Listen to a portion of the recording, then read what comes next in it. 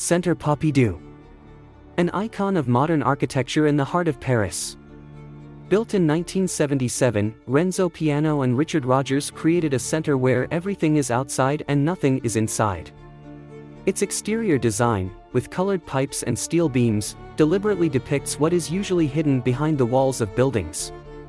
The building was initially controversial due to its radical design, but has since become a favorite of Paris residents and visitors from around the world.